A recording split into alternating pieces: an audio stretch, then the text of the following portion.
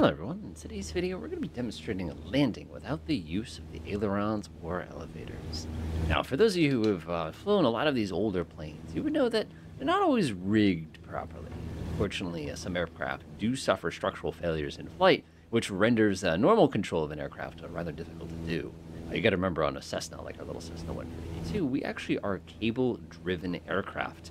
So when I'm actually grabbing this yoke and whipping it back and forth like this, I'm actually tugging on a bunch of pulleys and cables that are basically moving my actual control surfaces throughout the rest of the plane.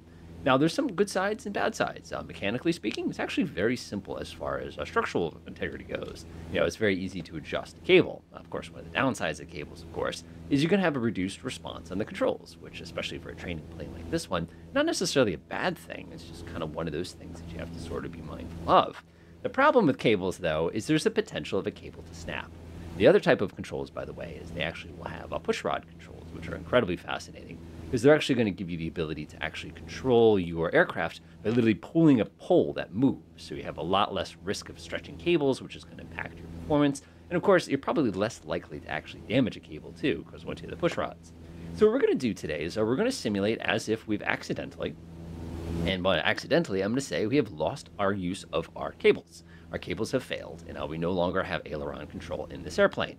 Now, that's a bit problematic for us, because obviously we need those in order to safely get ourselves back down here on the ground. So we're going to have to find a way to fly this plane without the use of our controls. Now, there's a couple things we have going for us, and that's one of the biggest ones is going to be trim. Now, unfortunately, Microsoft Flight Sim, as you can see that I just pulled the throttle back, see how we immediately started to descend there? You can see that by reducing power, you're going to keep about the same exact speed. So all changing the throttle does for us is actually going to be adjusting the pitch of the aircraft. You can see right now at my current trim setting, if I give it a little bit of power, let's go ahead and jam on it real fast and pull it back, you're going to see the nose of my plane rise. You're also going to notice if I pull power back, the nose of the plane is going to descend. Now, when it comes to control of our position, we're going to be having to use our rudder pedals here. Now, one of the things that makes this very tricky is as we turn, remember, not all of your lift is going up anymore, so you're going to have to compensate for that by actually adding a little bit of power in order to maintaining that ideal position across the horizon.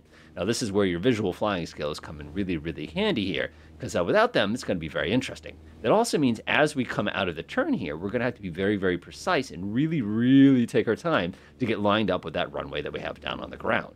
Now, many of you are probably going to say, well, wait a minute, don't we have the ability to go ahead and use those lovely cables, the ones attached to our trim? And the answer is yes, we do have access to that. And that's exactly what we're going to use in order to get us on the ground.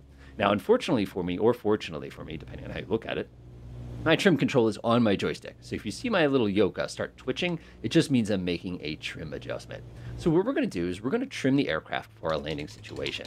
Now, what I need to do is I need to get this thing at the correct speed and then trim my aircraft. Now, remember, trim is speed-based. It is not based on your angle. So as you set the trim, if I set the trim for 60 knots, it's going to maintain 60 knots regardless. And then we're just using our power settings in order to control the pitch that we're actually approaching at. So right now you can see I'm maintaining about 60 knots. And again, you can see my yoke is not twitching. And I can see my nose is slowly starting to hike up there. So I'm just going to go ahead and give it a couple taps of down trim. So at this point, we're actually flying the plane completely with the trim and completely with the rudders themselves. Remember, as you turn, you're going to be losing rudder effectiveness here because I'm not ready. Sorry, your nose is going to dip. So you have to compensate by an increase in power. So what we're doing right now is we're flying the plane completely with the trim.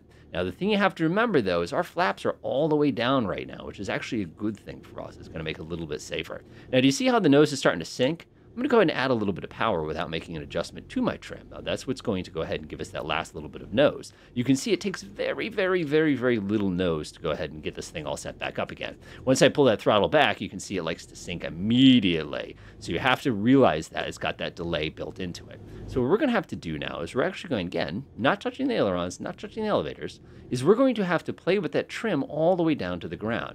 Now, keep in mind at any point, of course, whoa, that's Flight Simulator trim for you. You could run into that problem. So as we start getting closer, we can add power. And of course, as we get close to the ground, oh! See how the nose keeps wanting to climb? I can go ahead and kill my flaps. So as you can see, once you've got the trim set, it's simply a matter of using the throttle to keep you lined up. The key thing there that you really got to remember, though, is we have to go ahead and get it so that it's the speed we need for our approach and then simply give it that little tap of gas at the last second. Once we start playing with that trim really, really rapidly, we make it difficult. The other part that's really important, and again, you've noticed my ailerons, I've not touched my elevator this entire time, and I've not touched my ailerons this entire time, is you have to keep in mind when you're working with your feet that you're basically going to be losing, that nose is going to drop on you. So unless you add a little bit of power when you do so, that's going to make it very, very challenging for you to maintain that appropriate attitude.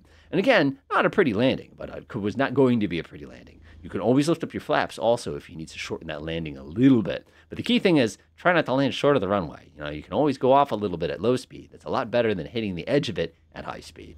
Enjoy.